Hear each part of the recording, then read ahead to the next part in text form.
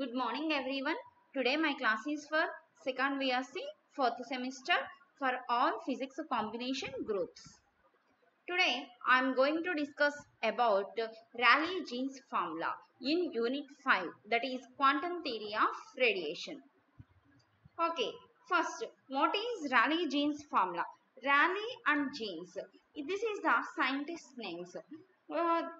Rayleigh and Jeans వీళ్ళిద్దరూ కూడా ఏం ఎక్స్ప్లెయిన్ చేశారు అంటే spectral distribution of black body radiation. Already black body radiations అంటే డిస్కస్ చేసాము, ఏ విధంగా ఎనర్జీ డిస్ట్రిబ్యూషన్ జరుగుతుంది అనేది ఎక్స్ప్లెయిన్ చేసాము. స్పెక్ట్రల్ డిస్ట్రిబ్యూషన్ వీన్స్ డిస్ప్లేస్మెంట్ లాలో ఎక్స్ప్లెయిన్ చేసాం ప్రీవియస్ టాపిక్లో. ర్యాలీ-జీన్స్లో కూడా మనం స్పెక్ట్రల్ డిస్ట్రిబ్యూషన్ గురించే డిస్కస్ చేస్తాము.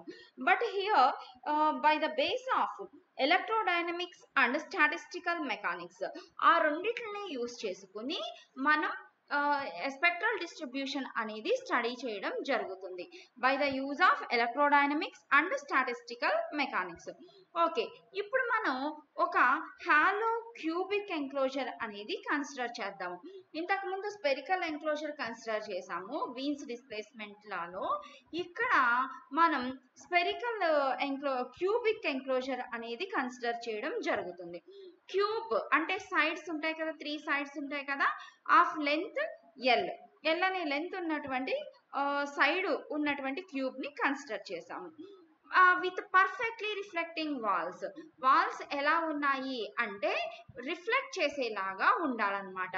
అంతేకాని ఒక వాల్ మీద ఇన్సిడెంట్ అయితే అది బయటకి ట్రాన్స్మిట్ అవ్వడానికి లేకుండా కంప్లీట్గా రిఫ్లెక్ట్ చేసేటటువంటి వాల్స్ ఉన్నటువంటి క్యూబ్ని కన్సిడర్ చేసాము. ఆ క్యూబ్లో ఒక బ్లాక్ పార్టికల్ అనేది కన్సిడర్ చేసాము.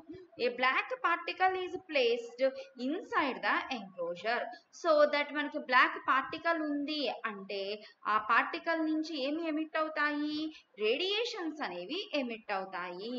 ఎమిట్ అయినటువంటి radiations reflected by the walls. ఆ వాల్స్ మీకు డయాగ్రామ్ చూపిస్తా. ఈ విధంగా అన్నమాట. ఇదొక సైడ్ ఆఫ్ ద వాల్, ఇది another side of the wall అనుకోండి. ఒక సైడ్ నుంచి వచ్చిన రేడియేషన్ అనేది ఎనదర్ సైడ్ దగ్గర ఏమవుతుందంటే రిఫ్లెక్ట్ అవుతుంది. ఈ విధంగా ఏమవుతూ ఉంటుందంటే రిఫ్లెక్ట్ అవుతూ ఉంటుంది. ఓకే, ద రేడియేషన్స్ అంటే ఏంటమ్మా? అకార్డింగ్ టు ఎలక్ట్రోమాగ్నెటిక్ థియరీ ప్రకారం రేడియేషన్స్ అంటే నెంబర్ ఆఫ్ వేవ్స్ గా కన్సిడర్ చేసుకుంటాం. అంటే వేవ్ లెంత్ ఉంటుంది, ఫ్రీక్వెన్సీ ఉంటుంది. ఇప్పుడు మనం ఆ టర్మ్స్ కన్సిడర్ చేసుకుని క్యాలిక్యులేట్ చేద్దాము. The waves in the enclosure travel in all possible directions. అంటే ఈ విధంగా అన్నమాట. ఎంక్లోజర్ లోపల ఉన్నటువంటి వేవ్స్ అన్ని పాసిబుల్ డైరెక్షన్స్ లోనూ ట్రావెల్ చేస్తాయి. X axis, why axis, Z axis 3 axis లోనూ కూడా మనకి రేస్ అనేవి ట్రావెల్ చేస్తూ ఉంటాయి. They undergo multiple reflections. కాబట్టి అన్ని డైరెక్షన్స్ లోనూ ట్రావెల్ చేస్తాయి కాబట్టి అన్ని డైరెక్షన్స్ లోనూ రిఫ్లెక్షన్ అనేది జరుగుతుంది. అంటే మల్టిపుల్ రిఫ్లెక్షన్స్ అనేవి జరుగుతాయి అన్నమాట. అంటే ఎంక్లోజర్ అనేది మొత్తం కూడా ఫిల్డ్ విత్ స్టేషనరీ వేవ్స్. ఒక ఎండ్ నుంచి అనదర్ ఎండ్ రిఫ్లెక్ట్ అవుతుంది కదా, రిఫ్లెక్ట్ అయినప్పుడు కంపల్సరిగా ఏమవుతుంది? ఇంటర్ఫియర్ అవుతుంది. సో అట్లా ఇంటర్ఫియర్ అవ్వడం వలన మనకి ఆ ఎంక్లోజర్ అంతా కూడా స్టేషనరీ వేవ్స్ తో ఫిల్ అయి ఉంటుంది. So of all wave lens, అన్ని పాసిబుల్ వేవ్ లెన్స్ ఉన్నటువంటి స్టేషనరీ వేవ్స్ తోటి ఎంక్లోజర్ అంతా కూడా ఏమవుతుంది అంటే ఫిల్ అయిపోతుంది. ఓకే, మనం సరే ఇక్కడ చూడండి, ఇక్కడ ఒక ఎల్ అనే ఫిక్స్డ్ ఎండ్స్ ఉన్నటువంటి ఒక వైర్ ని కన్సిడర్ చేసాం. ఒక వైర్ తీసుకున్నాం, ఆ వైర్ ని ఒక ఎండ్ దగ్గర ఫిక్స్ చేసి అనదర్ ఎండ్ దగ్గర కూడా ఫిక్స్ చేసాం.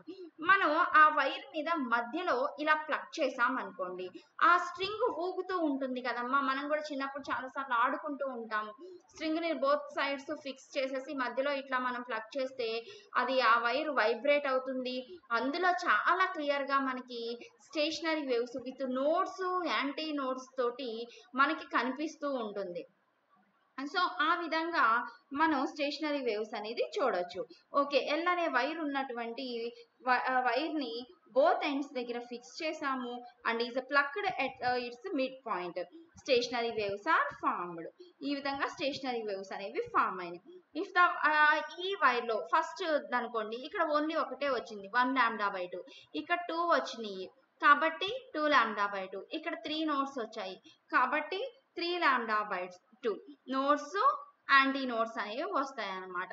3 λ/2, 4 λ/2 అండ్ సో ఆన్. ఆ విధంగా మనం వైర్లో ఎన్ని లూప్స్ వచ్చాయి అనుకుందాం అంటే ఈ అనమాట 1 2 3 లూప్స్ వచ్చాయి కదా, అలాగూ n లూప్స్ వచ్చాయి అనుకుందాం. అప్పుడు n loops due to formation of stationary waves is equal to L అనే వైర్ లో n అనే లూప్స్ వచ్చాయి కాబట్టి n λ/2, L is equal to n λ/2 or lambda is equal to ఏం రాయొచ్చు 2L/n where n is equal to 1 2 3 4 and so on infinity. Okay, L అనేది ఏంటిదమ్మా distance between the walls, రెండు walls మధ్య. ఇక్కడ చూడండి డయాగ్రామ్ లో ఇక్కడి నుంచి ఇక్కడికి ఉన్నటువంటి డిస్టెన్స్ ఎంత, 2 వాల్స్ మధ్య డిస్టెన్స్ ఎల్ అనే డిస్టెన్స్ ఉంది. Then the corresponding allowed frequencies, ఎక్కడైతే మనం వేవ్స్ వచ్చాయో నోట్స్ వచ్చాయో లూప్స్ వచ్చాయని చెప్పుకుంటున్నామో అక్కడ ఫ్రీక్వెన్సీస్ అనేవి వస్తాయి, over tones. New is equal to formula ఏంటి C/λ, that is equal to C/λ అంటే ఏంటి 2L/n, that is equal to మనకి ఇన్వర్స్ అయితే ఏమవుతుందమ్మా NC/2L. This is the equation 2 wear n is equal to 1 2 3 4 and so on infinity. If the 3 edges of the cube from the 3 axes in the space, the number of loops in each direction nx, ny and z are given by, మనకి only ఒక particular direction అని చెప్పడానికి లేదు, అక్కడ మనకి space లో all possible directions ఉంటాయి. మనకి క్యూబ్ కాబట్టి 3 possible directions x y z ఉంటాయి కాబట్టి x డైరెక్షన్ లో nx are the number of loops, అలానే ny nz. సో ఇలా అన్నమాట. n is equal to 2L/λ కాబట్టి nx is equal to 2L/λ. L is equal to ఏం రాయొచ్చు nx into λ/2, that is equal to ny nz into λ/2. Okay, the waves making an angles alpha, beta and gamma with 3 axes. ఈ waves ఉన్నాయి చూసారా, waves అనేవి x axis లో y axis లో z axis లో alpha beta and gamma అనే angles చేస్తున్నాయి అనుకుందాం.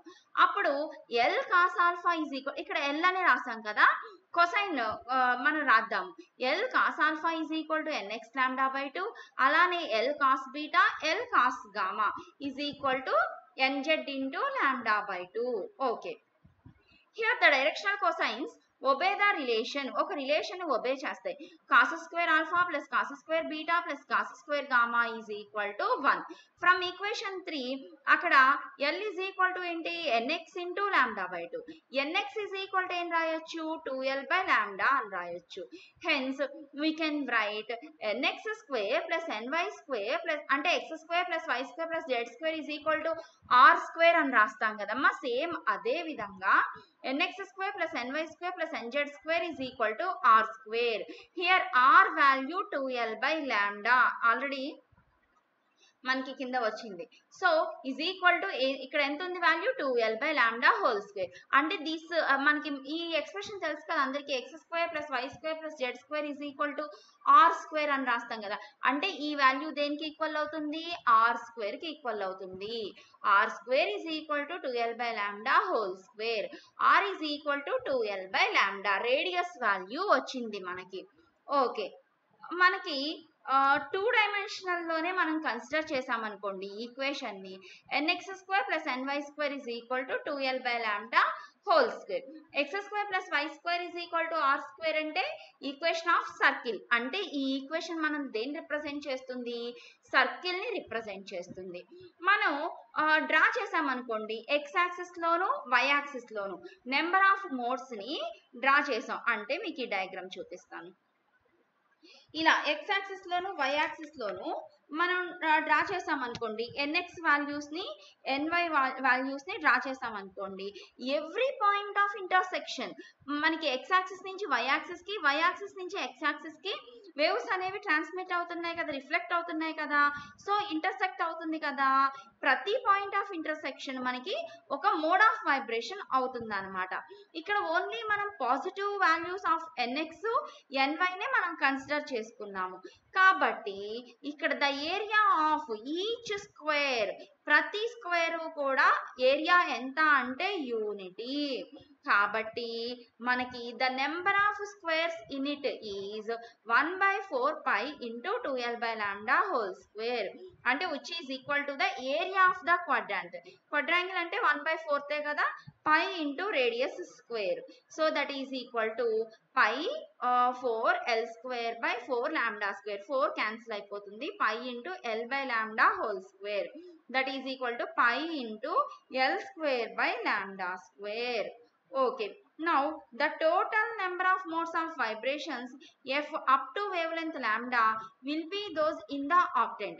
So the spherical shell of radiant, మనం 2 డైమెన్షన్ కాబట్టి సర్కిల్ అనుకున్నాం, మనం 3 డైమెన్షన్ కన్సిడర్ చేసామనుకోండి, సర్కిల్ ఏమవుతుంది, సర్కిల్ విల్ బి స్పియర్ అవుతుంది. ఇక్కడ కూడా ఈచ్ యూనిట్ స్క్వేర్ ఏమవుతుంది అంటే యూనిట్ క్యూబే అవుతుంది. ఓకే, అటువంటి స్పియర్ లో మొత్తం ఎన్ని వైబ్రేషన్స్ ఉన్నాయి, up to wave length lambda అనే వేవ్ లెంత్ రేంజ్ లో ఎన్ని ఉన్నాయి అంటే F is equal to 1/8 into 4/3πr³. That is equal to are place తో 2l/λ సబ్స్టిట్యూట్ చేసాం. 1/8 4/3 2³ అంటే 8, l³/λ³. మిగతా టర్మ్స్ క్యాన్సిల్ అయిపోయాక 4πl³/3λ³. The number of modes of vibrations between lambda and lambda plus d lambda is obtained by differentiating the above equation. Equation 7 ని మనం differentiate చేద్దాం. అప్పుడు f ని డిఫరెన్షియేట్ చేస్తే ఏమవుతుంది, df is equal to 4πl³/3 d/d λ into 1/λ³. df is equal to 4πl³/3. దీన్ని differentiate చేస్తే ఏమవుతుంది, -3/λ4 d λ. నెగిటివ్ సైన్ ని మనం నెగ్లెక్ట్ చేద్దాము. సో 4πl³ అంటే ఏంటమ్మా, volume, 3 sides cube is equal to వాల్యూమే కదా, l³ అంటే అందుకనే l³ ప్లేస్ లో v రాసాము, బై λ⁴ d λ. ఈ ఈక్వేషన్ ని 2 తో మల్టిప్లై చేద్దాం. df ఈజ్ ఈక్వల్ టు 2 తో మల్టిప్లై చేస్తే 8πv/λ⁴ d λ. The number of modes of vibrations per unit volume, ఒక యూనిట్ వాల్యూమ్ లో ఎన్ని మోడ్స్ ఆఫ్ వైబ్రేషన్స్ ఉన్నాయి అంటే 8πλ⁴ d λ. ఓకే, ఎంత ఎనర్జీ ఉంది in the wave length range lambda and lambda plus d λ formula is equal to total number of modes of vibrations. అసలు ఎన్ని vibrations ఉన్నాయి, అసలు యావరేజ్ ఎనర్జీ ఎంత, ఆ రెండింటిని మల్టిప్లై చేస్తే ఎనర్జీ డెన్సిటీ అనేది వస్తుంది. ఈ lambda d λ is equal to 8πd λ/λ⁴ into kT. That is equal to 8πkT/λ⁴ d λ. This is the rally-jeans formula for energy distribution. Energy distribution అనేది మనం వీన్స్ డిస్ప్లేస్మెంట్ లాలోనూ చేసాము, ర్యాలీ-జీన్స్ ఫార్ములాలో కూడా ఎనర్జీ డిస్ట్రిబ్యూషన్ క్యాలిక్యులేట్ చేసాము. కానీ ఇక్కడ ఎలక్ట్రోమాగ్నెటిక్ థియరీని యూజ్ చేయడం వలన మనం according to electromagnetic theory radiation is considered as wave కింద కన్సిడర్ చేస్తాము. కాబట్టి మనం ఇక్కడ నోడ్స్ ని, యాంటీ నోడ్స్ ని, ఫ్రీక్వెన్సీస్ ని ఇవన్నీ కూడా మనం కన్సిడర్ చేసుకుంటూ ఎనర్జీ డిస్ట్రిబ్యూషన్ క్యాలిక్యులేట్ చేయడం జరిగింది. అందుకని ర్యాలీ-జీన్స్ ఫార్ములా ఏంటి అంటే ఎనర్జీ డిస్ట్రిబ్యూషన్ కి ఈ lambda d λ is equal to 8πkT/λ⁴ into d λ అనమాట. అదే మనకి వీన్స్ డిస్ప్లేస్మెంట్ లో మనం రేడియేషన్స్ లాగానే కన్సిడర్ చేసాము, అందుకని అక్కడ lambda m into t is equal to constant వచ్చింది. Okay, thank you girls.